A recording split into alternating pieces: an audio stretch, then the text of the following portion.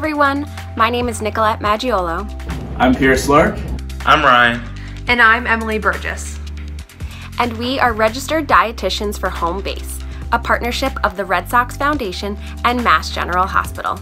Our goal at Home Base is to provide customized, evidence-based nutrition education, support, and guidance to our veterans, their family members, and to the rest of Home Base Nation.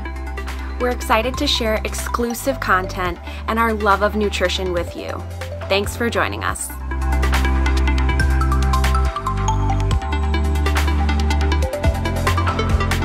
Hello, Home Base Nation. My name is Nicolette Maggiolo, and I'm one of the registered dietitians for Home Base.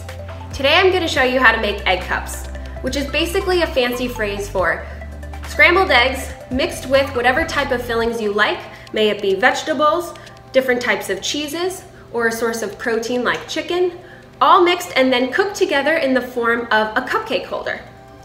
Now, what I love about this recipe is that it is quick, it is easy, it tastes delicious, and it's really kid-friendly. So if you're looking for a way to get your kids involved in the kitchen, this is one recipe that will be great to try with them.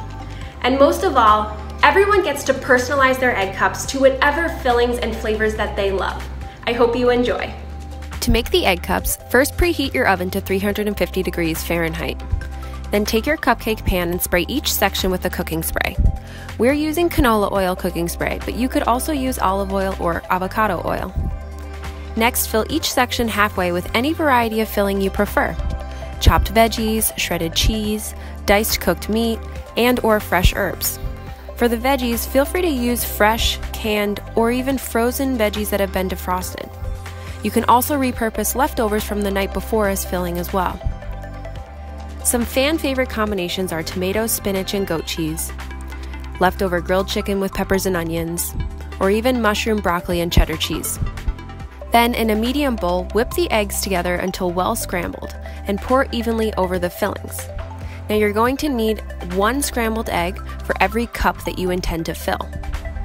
Just top it off with some herbs and seasonings and then bake for 10 to 14 minutes or until it's cooked through. Consider making a batch of these egg cups that you can store in either your fridge or freezer. Then you can pair 2 or 3 of them with some type of whole grain toast or English muffin for a quick, easy, and balanced breakfast any day of the week. If you have questions about nutrition services at Home Base, please reach out to us. Visit our website at www.homebase.org/nutrition and submit a question under Ask the Dietitian. For recipe inspiration, scroll down and check out our recipe library. Thank you so much for joining us today.